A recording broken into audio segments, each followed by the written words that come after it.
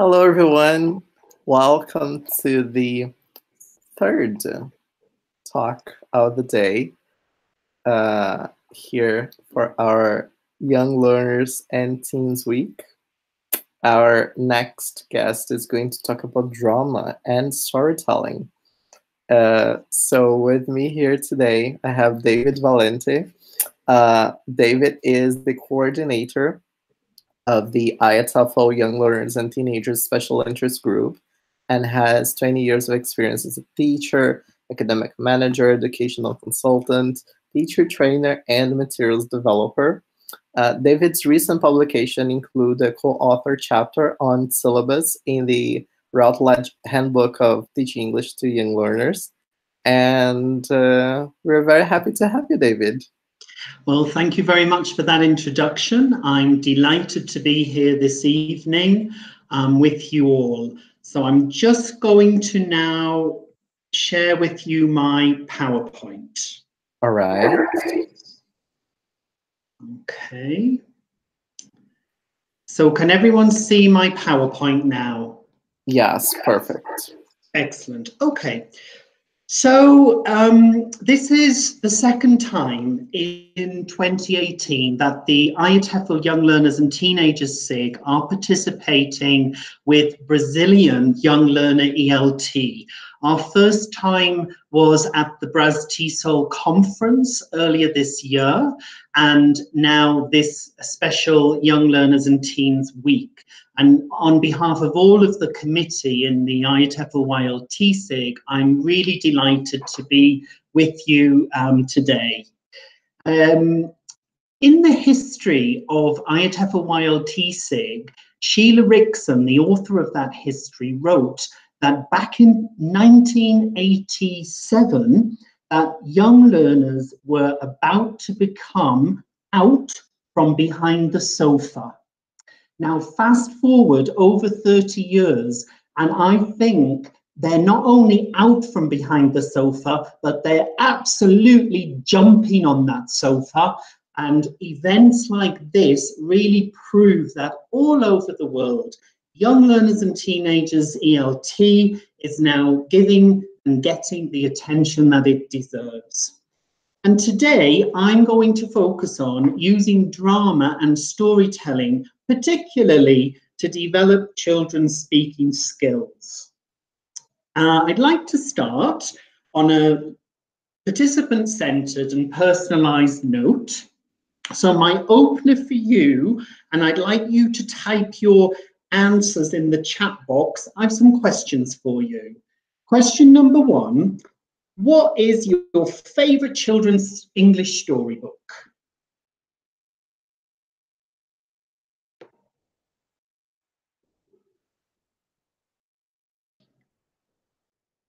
Have we got any answers? Yes, I can see people are typing. Uh-huh.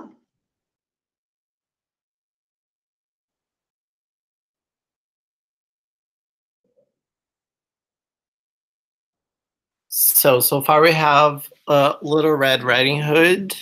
We have Snow White. Very traditional.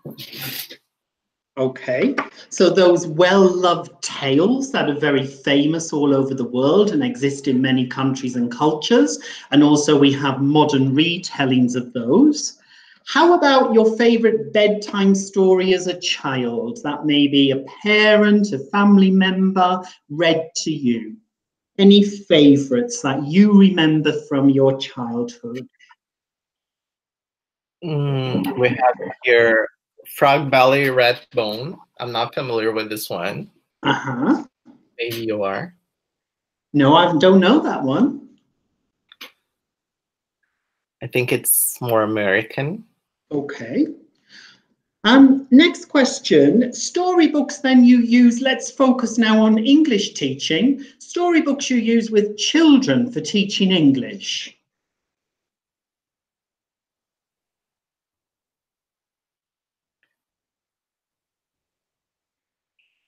So here people have mentioned the same book so far. Some people are typing. Heidi was my favorite bedtime story. I'm not sure if it's pronounced Heidi though. Oh, yes. So I think that one was originally from Germany or Austria. Okay, and then how about drama? What drama activities do you use in your English lessons?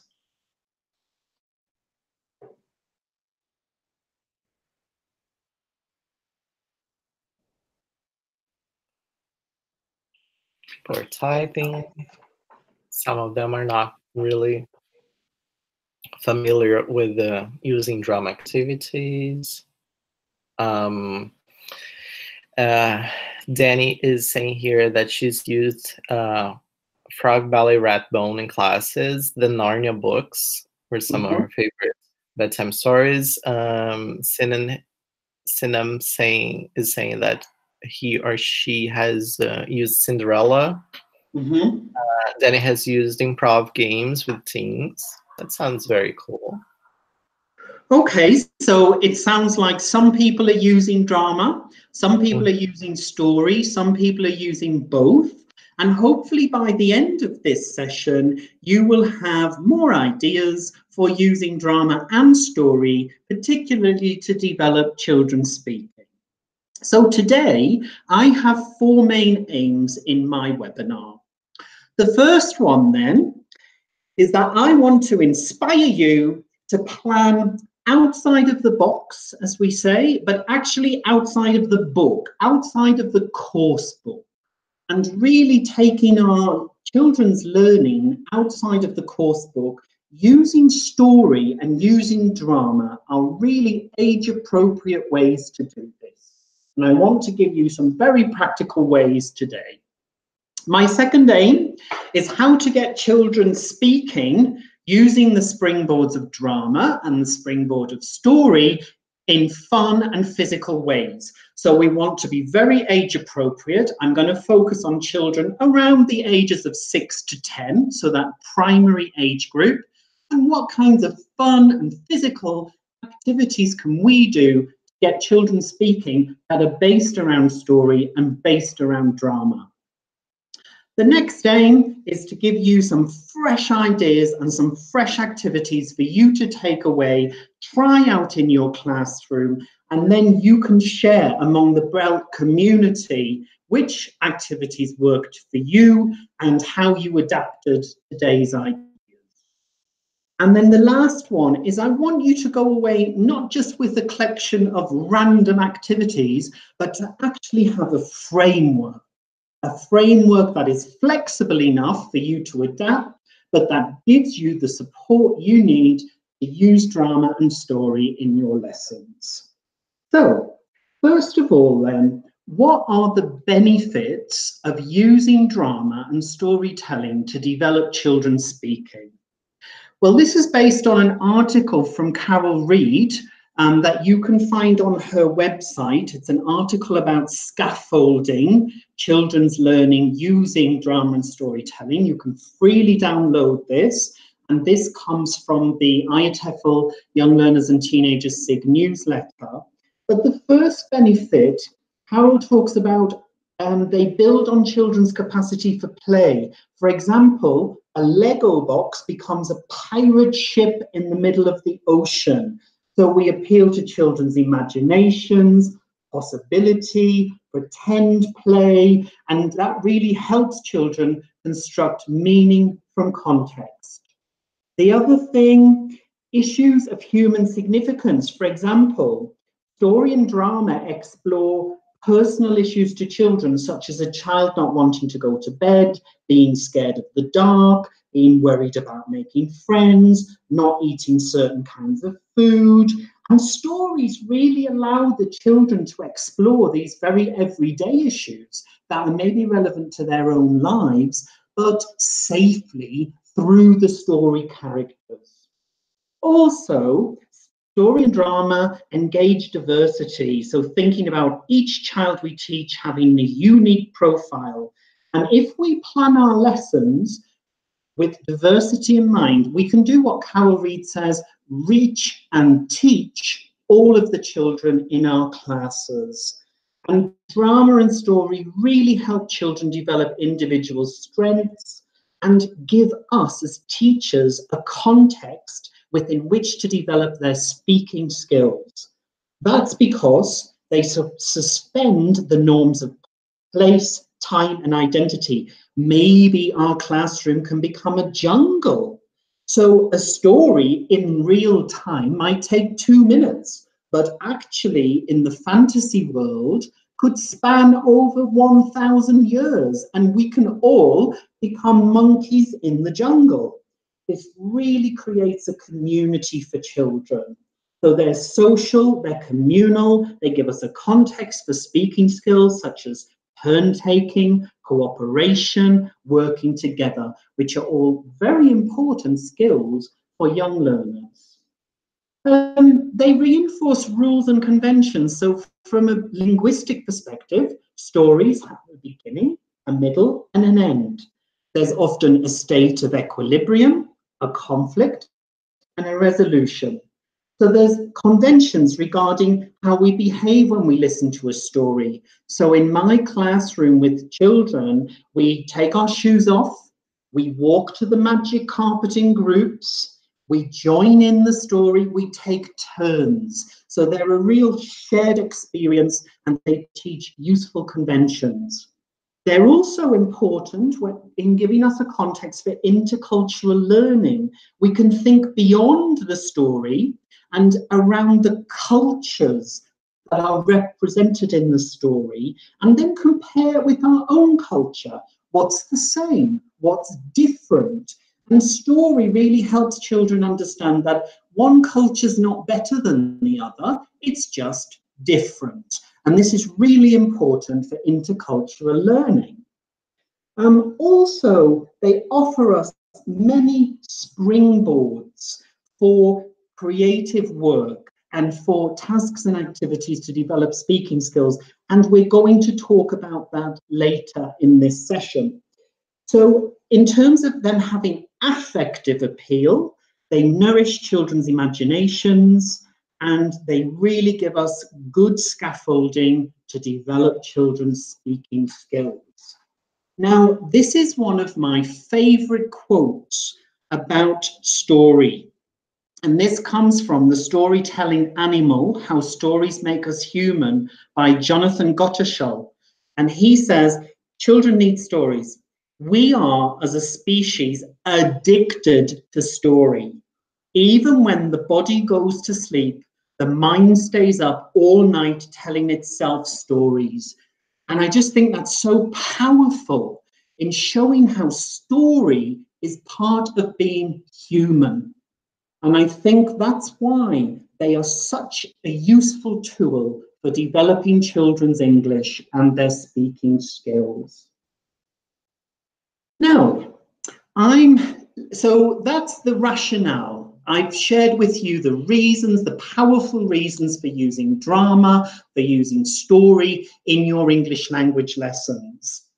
And now I want to make all of that very practical for you through a demonstration. And I'm going to use one of my favorite storybooks that I've used with groups of primary children learning English in many different countries all over the world. And I've chosen for you today this one, Giraffes Can't Dance. And this is one of my favorite stories about a giraffe called Gerald who can't dance. Now, when we're doing a story-based lesson, we need to follow a framework. We can't just launch into the story. We need to get children ready for the story. And this is where drama activities are really useful and really helpful because they arouse children's curiosity and they get them interested in the story. So, first of all, one idea, now a useful reference for you, if you want to read more about the activities I'm showing you, these drama activities come from Carol Reed's 500 activities for the primary classroom. I'm sure many of you know it. And one of my favorite activities is the sound collage. So This is to create the atmosphere of the story, and it's through a guided visualization. So I ask the children to close their eyes, imagine they're in the jungle, listen to the sounds of the jungle. And I'm going to play those sounds now, and I want you to type in the chat box what jungle sounds you can hear.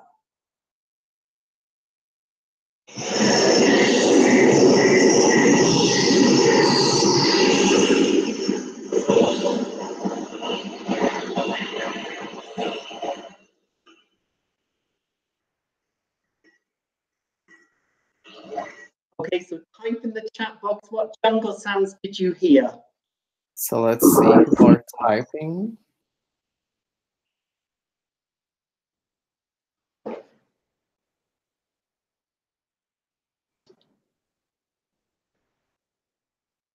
So animals, have animals so far. Wind. Birds, maybe. Excellent, great, lovely. Okay, so what I have is the pattering of the rain, the cawing of the birds, the splashing of the stream, the swishing of the grass and the leaves.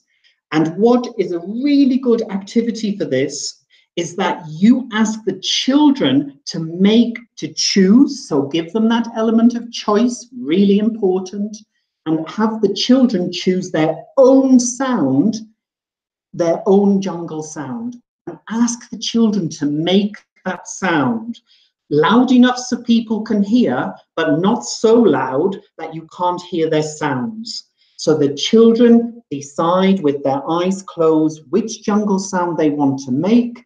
They open their eyes and they make the sound.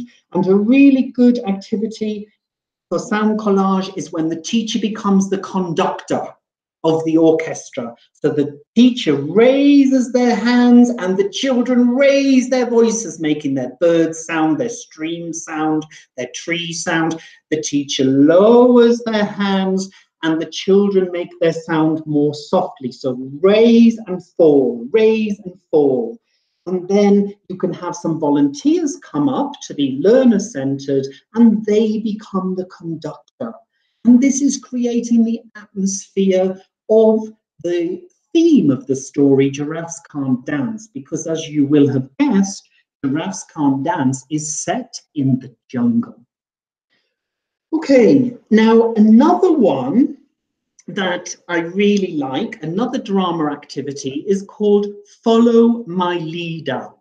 And this is where you get the children ready to follow you through the jungle. So the teacher will stand up and they'll walk through the jungle and say things like, jump over the stream, go under the trees. So the children are jumping, they are moving under, and they're following the teacher in a line, which really helps with class management because they're following you, they're engaged, and it's suspending those norms. We're not in the classroom anymore, we're in the jungle. So then you get them to stand up first, put your boots on, okay, and they follow you miming. Then put your hats on and they follow you miming. And then carefully and slowly, we go through the jungle, through the grasses. Here's a stream, jump over the stream, creep up, creep under the branch. And now we're at the jungle dance. Okay, so what's the purpose then of these initial drama activities? Well, as I said, we want to create interest and get the learner's attention. And also what we're doing during these drama activities is you're receptively exposing the children to very rich language. You know, we're in the jungle, jump over the stream, go under the branch. So there's all your rich prepositions coming in a very child-friendly and a very embedded way. And by using mime, by using TPR, the children are demonstrating their understanding of English And the physicality of it, combined with that fun element, is really unlocking the keys to meaning.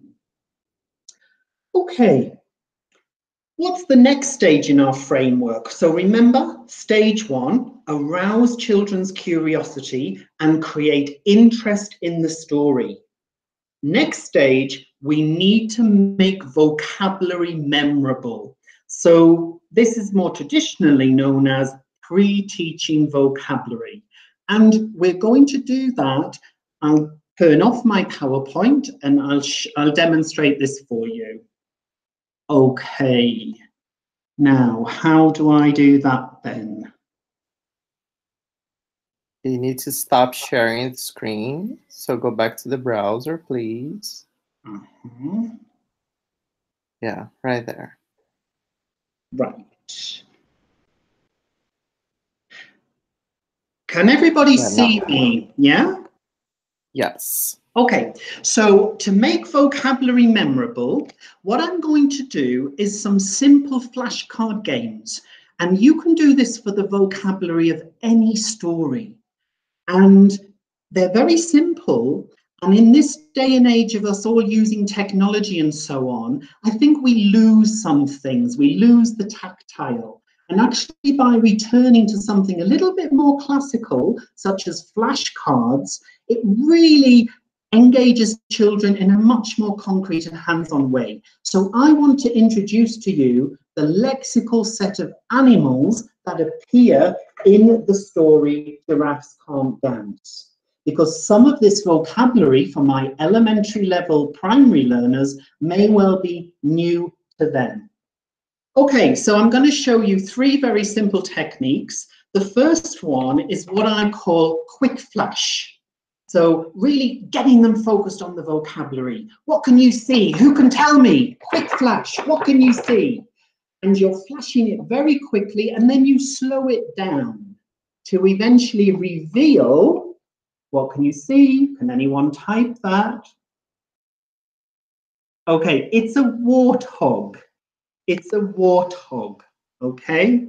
So either the children may guess, they may say it in their own language, in Portuguese, which is absolutely fine, and then that gives you a way in to feed the lexical item. So it's a warthog. Okay, another one, quite the opposite of quick flash, is slow reveal. So who can tell me? What can you see? So you have one flashcard in front of the other flashcard of the animal, and you are slowly revealing. Who can tell me? What can you see? So it's a rhino. Another one that they really enjoy is behind my back. So who can tell me? What can you see? What can you see? So it's a chimp. So 3 very simple flashcard techniques. So quick flash, slow reveal, and behind my back. It could also be through the keyhole. You could cover it and with some colored paper like this, and you could cut out a keyhole shape, move it around. Who can tell me? What can you see? Okay, so you've done that. You've revealed the lexical set in a very fun and a very physical way, and you've really engaged the learners. And then an activity I really like is one called Magic Eyes. And so I need the wall for this. So we have a lexical set of 6. So it's a chimp. Okay. It's a chimp. It's a rhino. It's a warthog. It's a lion.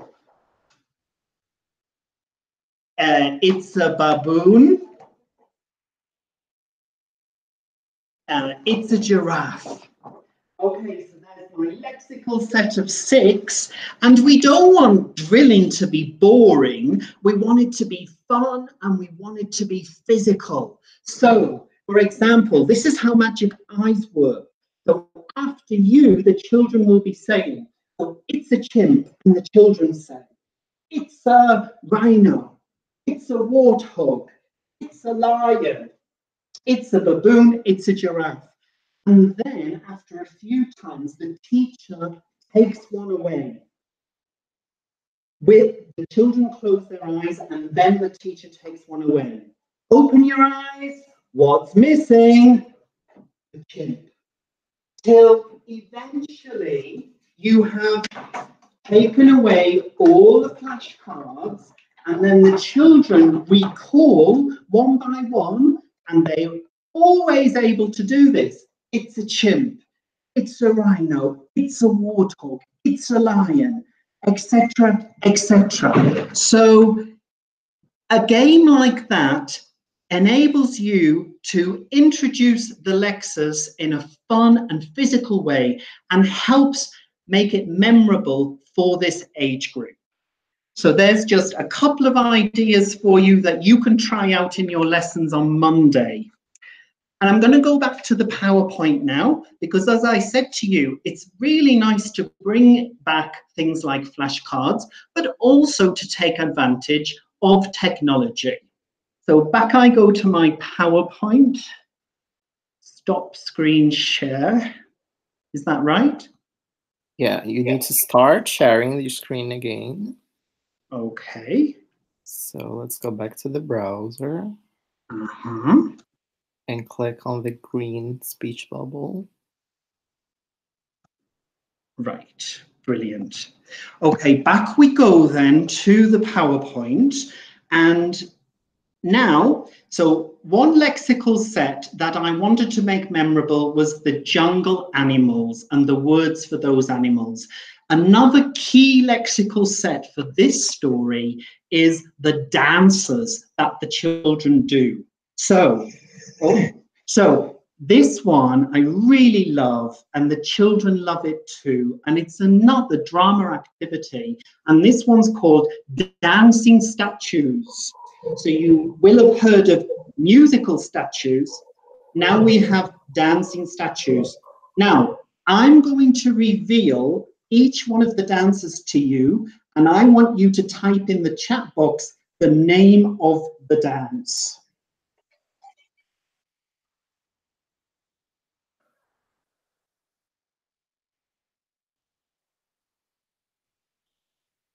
So people are typing.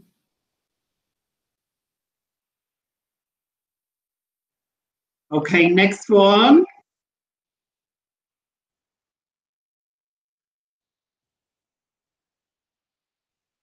So somebody here said ball dance.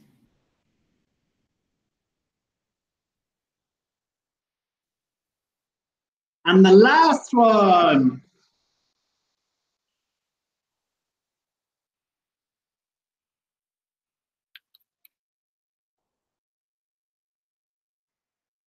Okay, so can you tell me then, what's the first one with the boy and the girl? What's that one?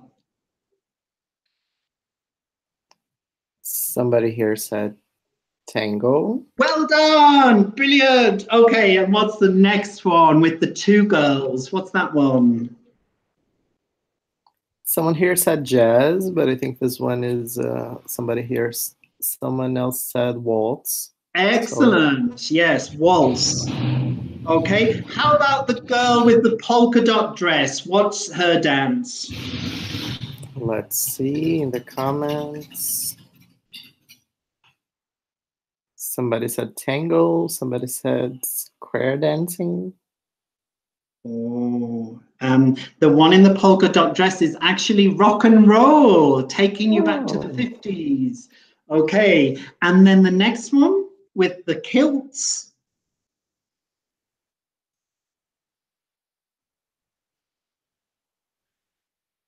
Any ideas?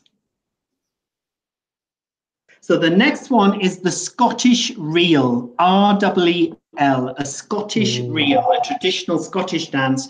And then the last one then, what's the last one?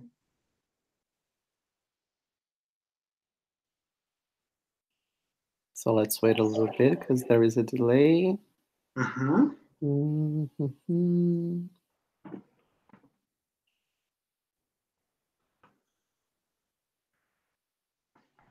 I think People have no idea of the last Okay, one. the last one is cha-cha. I can see we don't have many dancers in the room today. Okay, so we have tango, waltz, rock and roll, the Scottish reel, and the cha-cha. And the children are unlikely to know these names, which is why it's really brilliant to have photographs of children in different countries doing these dances, accompanied by the music, so they can really associate the music with the meaning through the visuals, and then you can introduce these words. And then what you can do as a drama activity, you can have the children do the dances in the style of that music. So you have them waltzing, you have them cha-chaing, you have them tangoing, and then when the music stops, just like musical statues and musical chairs, the children have to freeze. And anybody moving has to sit down. So it's, again, a very fun and a very physical way to make the vocabulary related to the story memorable. So remember, we've aroused the curiosity, we've created interest, now we've made our vocabulary memorable, and we need to now facilitate the children's initial comprehension and give the children a reason to read the story, to listen to the story, to participate in the story, and actually to speak. So this is our first speaking activity, and it's quite simple. It's using prediction questions. Now, I'm going to reveal each question to you, and I'd like you to type your ideas in the chat box. So number one, which animals do you think come to the jungle dance? So remember, we've just worked on a lexical set of animals. Which of those 6 animals do you think come to the jungle dance? Number two, which of those 6 animals do you think can dance very well? Number three, we've just worked on a lexical set of dances: waltz, cha-cha, rock and roll, tango. Which dances do they do at the dance? And the last one, which animal can't dance? And I think the title gives the orange question away. Okay, so prediction questions, couple of answers please in the chat box. Okay, so people are typing. Let's see. Lion, the lion can dance well, probably. The monkeys can dance well, I think. Waltz and cha-cha. Which animals can't dance? Snails can dance, but snails were not part of the story, were they? So chimps can dance well. Okay. All right, excellent. So lots of ideas brainstormed there, and that's exactly what you want in the classroom. And prediction questions are a brilliant way to quickly and easily get the children speaking. They can do this in pairs. You've just worked on the pronunciation through your fun and physical drilling. So now the children are ready to participate in the story. Now, I'm going to demonstrate. I don't have much time actually, so I'm going to demonstrate parts of the story, and I'd like you to watch my demonstration. I'll turn back on the webcam. I'd like you to think about how I set up the story, how I get the children curious or interested in the story, how I hold the book so that all of the children can see. How do I get the children involved and participating actively in the story? How do I use voice volume, intonation, and tone to convey meaning of the story? And how do I communicate the characters' feelings and emotions? And finally, how do I close the story? Now, I'm not going to have time for the whole book, but I will demonstrate some of these things. So as you watch, just make some notes so you can maybe go back to your classroom with perhaps another storybook that's relevant to your syllabus and your context, and try out some of these techniques. Okay, so are you ready? Let me turn this off. So, yeah, can you now see me? Yes. Yes. Okay, so the first thing to do, we want storytelling in our classrooms to be a special time. And this is where you're fostering a love of story among your children and a love of books and, most importantly, a love of English. And storytelling using authentic storybooks is a wonderful way to do this. So part of creating a special atmosphere is having a signal for storytelling. Now, you need to develop a signal that works for you and for the children you teach. So my signal is this. So my storytelling hat, all the way from Thailand. Now, as I said to you, I've used this story all over the world. Now, maybe I've known colleagues have a blonde Marilyn Monroe wig. I've known colleagues have some huge glasses. You need a signal where when you bring out that signal, the children know immediately, time for a story.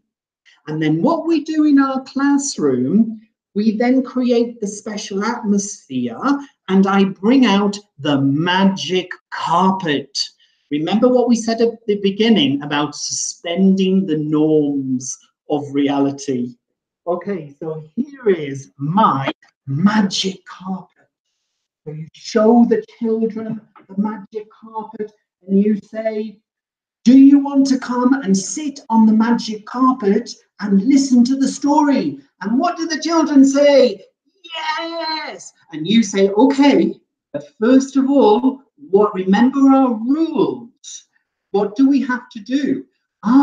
We have to take off our shoes. So you're building the atmosphere, you're building the suspense. And you're really encouraging the children to participate in the story.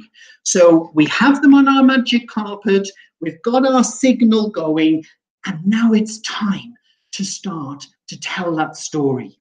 Now, a very important thing with this age group is that we start developing so-called concepts of print. Now, concepts of print include things like the title. So say to the children, where's the title? Point to the title. Who can show me? Where is the author, the writer of the story? Who can show me? Work on the back cover. What animals can you see? And they'll tell you the giraffe, the chimp, the lion. So you're recycling that lexis and you're really enabling the children to speak with support. So then you say, okay, everyone, are you ready? And then you open the story. What can you see? So encouraging questions with your enthusiasm, using your voice. What can you see? Oh, the chimps. How many are they? Are there? What dance are they doing? Okay, and then we have our inside cover. The lions. What dance are they doing? Oh, it's the tango. And then who do we have here? Oh, the warthog. So you're recycling all of that vocabulary. And what dance are they doing? Oh, the Scottish reel. So quite sophisticated vocabulary, but in the context of the story, it all becomes very everyday. Okay, really using the visuals. What can you see? Okay, we're in the jungle. And then you can say, who's this? It's a giraffe. It's Gerald. Okay, and now we're ready to tell the story. So Gerald was a tall giraffe whose neck was long and thin. Everybody, show me your long, thin neck. So you're involving the children through TPR and through mime. Show me, encouraging them. but his knees were awfully bandy, and his legs were rather thin. Show me your bandy knees, and then the children will all show you their knees. He was very good at standing still and munching shoots of trees. Everybody, show me munching! But when he tried to run around, he buckled at the knees. Oh, poor Gerald, and then questioning, what happened to him? How do you think he felt? So you can see how the story's going to go, can't you? And you can refer back to your prediction questions. So do you think he's a good dancer? Which animal can't dance then? And so on we go to the next part. Now, every year in Africa, so great opportunity for that intercultural, that focus on different countries and different cultures, different continents in the context of the story. They hold the jungle dance where every single animal turns up to skip and prance. Okay, so you can imagine with this spread, the potential of the story with all of those animals and all of those dance styles and the jungle dance. So you see why we need to make that vocabulary memorable for the children.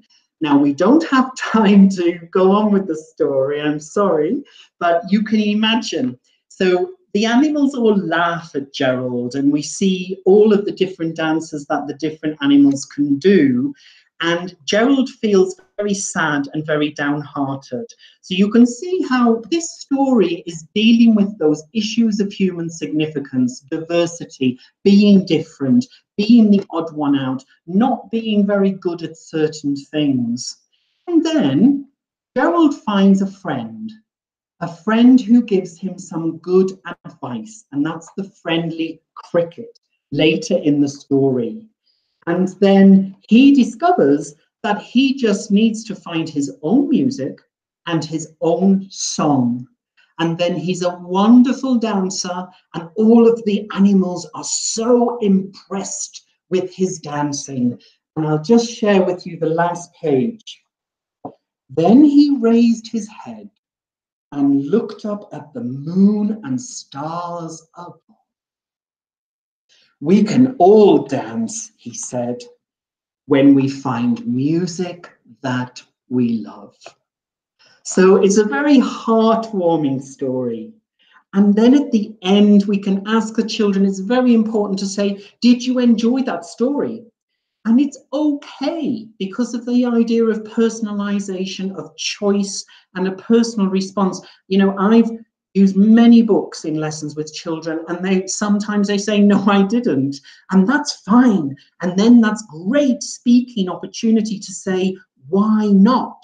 What was it about the story that you didn't enjoy? Who was your favorite character? Who was your least favorite character? And then you can ask questions around, well, friends who are different.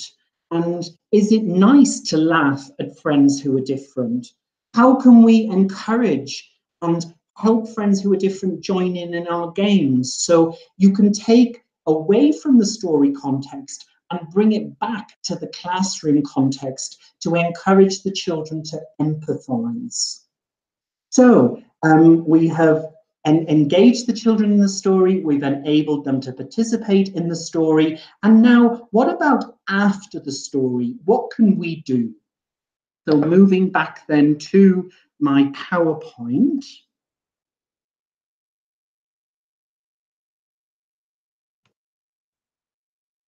Okay, are we back now at the PowerPoint? Yes. Okay, so what we can do to really work on children's speaking skills after the storytelling session is I'd like to share with you a wide range of ideas for the way you can work with that Gerald the Giraffe, Giraffes Can't Dance story script to really promote children's speaking. Now, there are many ways you can help the children retell the story, and again, bringing drama back into this lesson framework, acting out the story. So the first idea is a very simple one. That's having pictures from the story. Maybe you could photocopy a few key scenes, not the whole book, obviously, but a few key scenes, and then have the children work in groups, put them in order, and use those pictures to retell the story. Moving from the visual as a speaking springboard, you can then actually take some lines or a simplified version of the story and have children match the text from the story with the pictures to show understanding of, so good for reading skills actually, and then use that as a script for the children to act out the story. Story-related songs I'm going to come back to in a minute. Story dialogues, well, there's lots of potential. It could be, for example, when the cricket gives advice to Gerald. You know, you need to find your own song, Gerald, and you will be a great dancer, etc. So you can really use the story as a springboard for dialogue building. We've talked about simplified versions of the story. Handing over to the children, having them retell the story by making a mini book where they, in their own words, they write about the key events in the story in a mini book. They illustrate their mini book, so very personalized, and then they use that mini book as a scaffold for speaking. Great craft idea for acting out is either using masks, so a mask of Gerald the giraffe, a mask of the cricket, a mask of the warthog, etc., or finger puppets, again, to help them retell the story. Now, you didn't hear much of the story, but actually there's a lot of rhyme that goes on in the story. Gerald swallowed bravely as he walked towards the floor. But the lions saw him coming and they soon began to roar. So floor, roar. Now this use of rhyme, which is great language awareness for children, happens throughout the book. So having the children match the rhyming words. And if your syllabus requires some focus on phonics, you can focus on key phonics within the context of the story. One of my favorites is "That's not right." So for example, the teacher might say, Gerald was a tall baboon. And the children say, that's not right. Gerald was a tall giraffe. Brilliant for intonation and sentence stress to convey meaning. And what's great is then being learner-centered, you can hand over, get the children to do it in pairs, in groups, and they make up their own "that's not right." So the warthogs danced a Scottish reel. That's not right. The warthogs danced a cha-cha, for example. So great potential to springboard away from the story itself and then help the children be creative and develop their speaking skills. As I said, now I want to talk about songs. Now, one of my favorite ways to really combine story and drama and then go away from the context of the story and bring it back to the communicative classroom is by using real songs.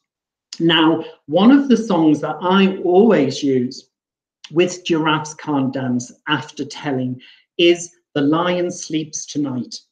And there you see my visual of the sleeping lion. So don't have much time left, but I'm going to very quickly teach you the actions that myself and a colleague made up for this particular song, because it's a really fun and physical way to then bring in real songs. And children, when they get to upper primary, are getting a little bit tired of course book songs. Oh, teacher, they're not very cool. And so bringing in real songs is a fantastic way to reach and teach your learners. So going back to the sharing the webcam now. All right. For the last time, I think. Okay, I'm back. Okay, so I'm going to teach you the actions, and I want you to be brave, and I want you to be bold, and I want you to do this at home. So the words are in the jungle. So in the jungle, the mighty jungle, the lion sleeps tonight. So in the jungle, the mighty jungle, the lion sleeps tonight. In the village, the peaceful village, the lion sleeps tonight. In the village, the peaceful village, the lion sleeps tonight. And then we go on. Hush, my darling, don't fear, my darling, the lion sleeps tonight. Okay, so it's a well-loved and well-known song, and it's one that children really respond well to, and it's so incredibly memorable. So very, very quickly, I'll just show you a little bit of that, and I'd like you to be brave and to be bold and try this at home. Are you ready? The chorus for a Wimbaway is this action. Are you ready?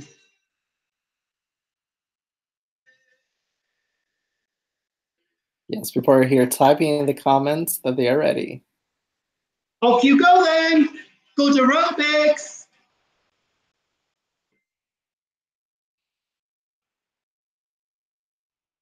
Ready?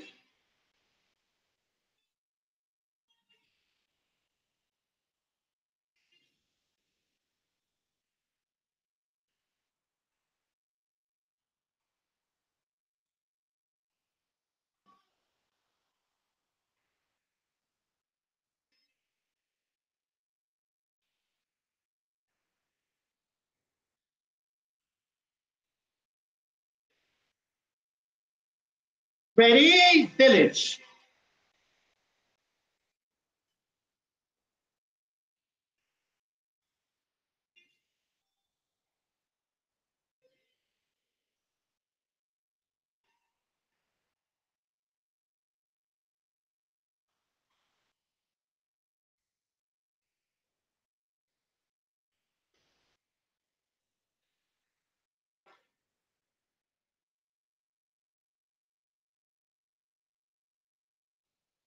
Ready? Oh, I think you get the idea.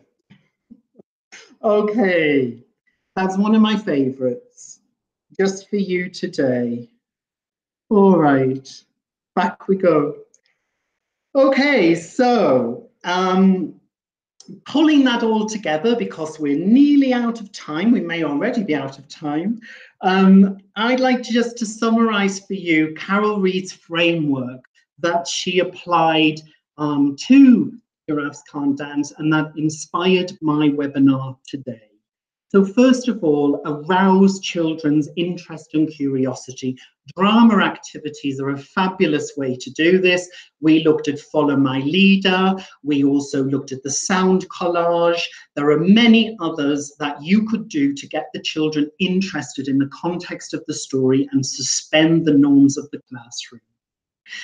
Make your vocabulary memorable. Lots and lots of fun and physical techniques for revealing vocabulary, working on meaning, and also fun and physical pronunciation focus. Prediction questions are a quick and easy way to give the children a reason to engage with your storybook. Work on the initial gist using lots of visuals, asking questions to the children, using your voice to convey the characters' feelings and emotions. I shared with you many different ideas for speaking related tasks that help the children in a supportive, creative and child-friendly way to retell the story.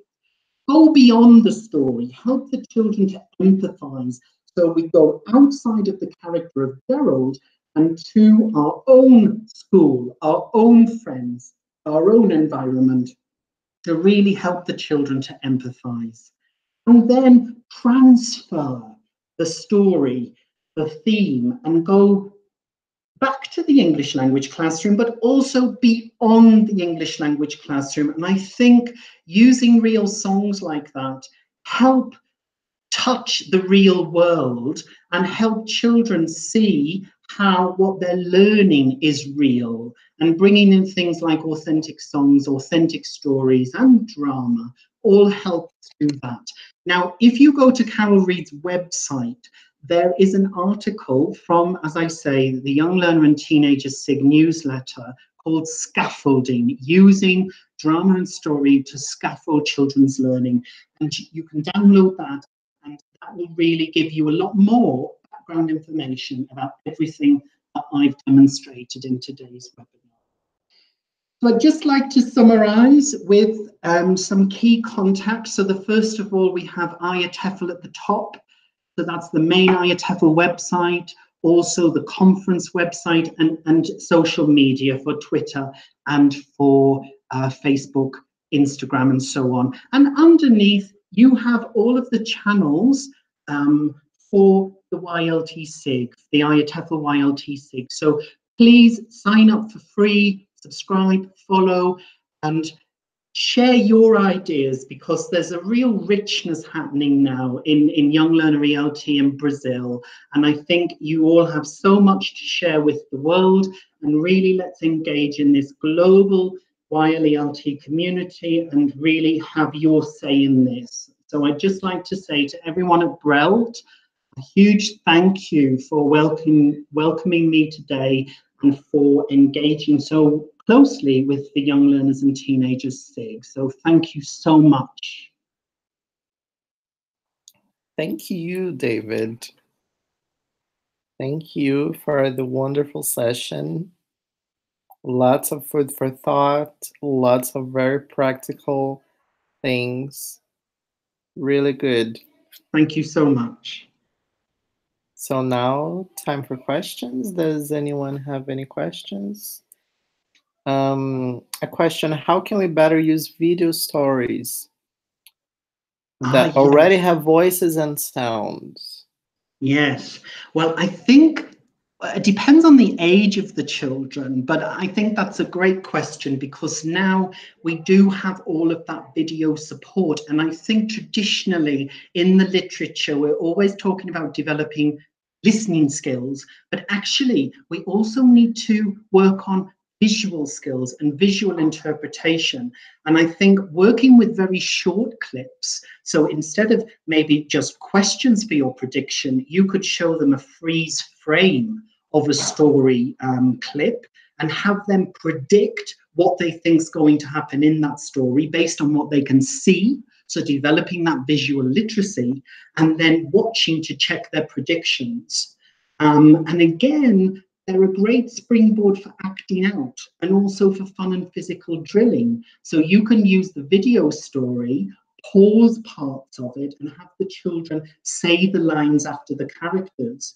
Or another one is watching with the sound off, and then having the children write the dialogue, act out the dialogue, and then compare their dialogue to the original dialogue.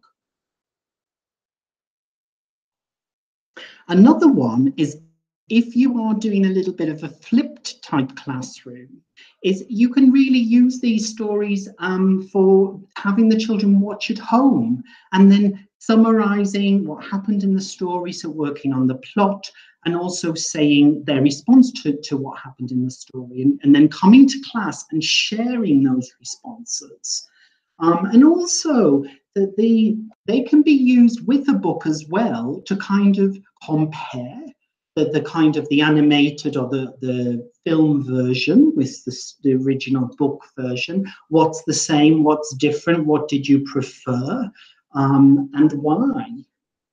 You could also, if you have the tech in your school, such as, you know, a set of tablets or even just a couple of tablets, you could have the children use the video story as inspiration for them to record their own and act it out that way and listen back and, you know, was it fun? Did we enjoy it? Was our pronunciation clear? You know, so helping children reflect on their own speaking skills in a safe environment. And I think using tech and sensitizing their ears is a nice way to do that. Brilliant. Okay, do we have more questions?